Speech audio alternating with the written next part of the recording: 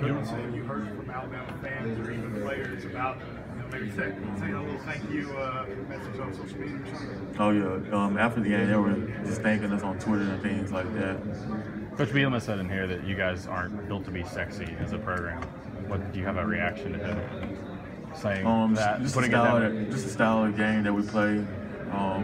Just pounding the ball, the play action game. It's just not what a lot of people like to watch, as opposed to the spread offenses and things like that, where you got a lot of guys out in space and doing things like that. But I mean, it's just the style of football that we play.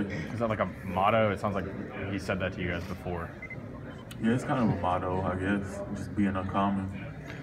There's 5 tight ends that are here representing their schools. Is there something different about the position this year?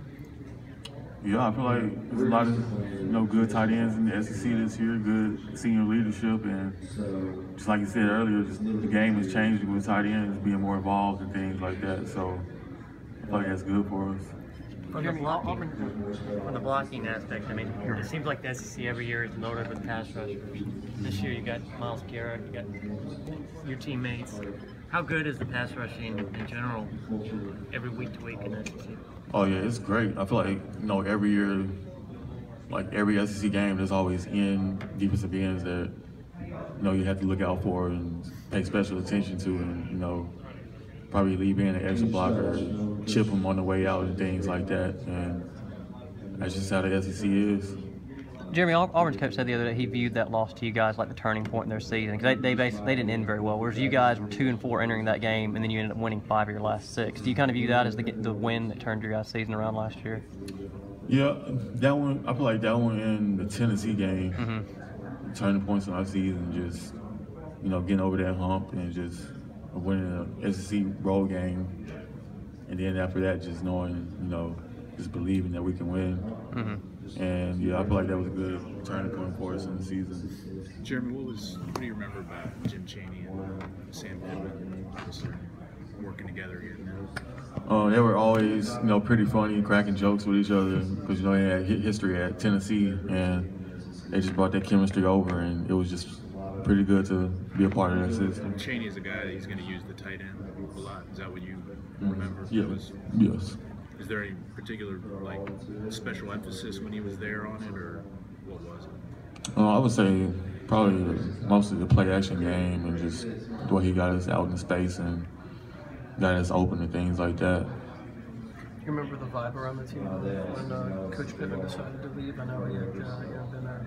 Oh yeah, it kind of surprised a lot of guys because they just weren't expecting it, and then I heard most of the linemen went to his house the night before and tried to get him not to leave, and I mean the next day he was just gone, so it's kind of weird for a while.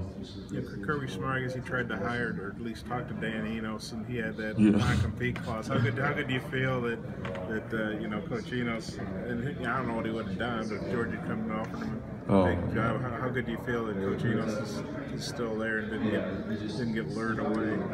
I feel like he would have stayed with us, just because he built something here. We had a pretty productive offense, and we got a lot of guys coming, a lot of playmakers coming back. So I mean, I just feel like he would have stayed here. Alabama, you guys get Alabama, Ole Miss, LSU, Florida at home. Is there a better way you can imagine the home schedule for your conference going?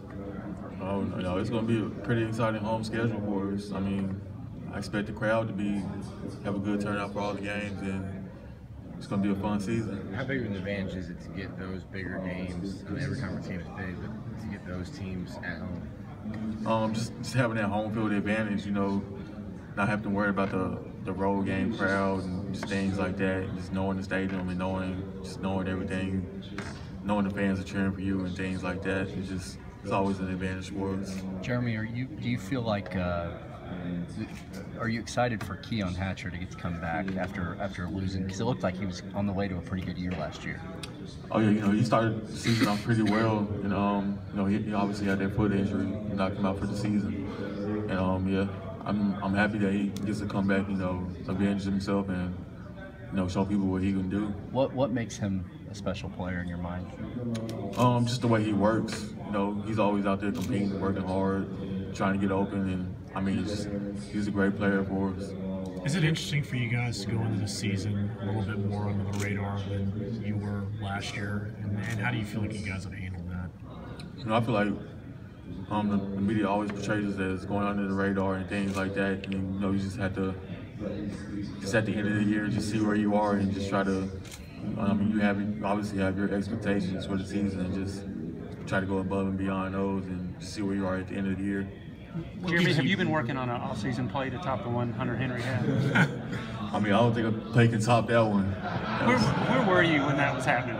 I was Hunter caught the ball on the right side of the field, and I was like about 5 yards from the left sideline. So, like I said, I just saw Alex running my way after he picked up the ball, and it was just go time from there, just trying to get the first down. How often, I mean, it's been months ago, but how often do you think of that play like every day and how it happened? Oh, yeah, it's a pretty crazy play. I probably watched it about 50 times. I mean, it's just a once-in-a-lifetime play.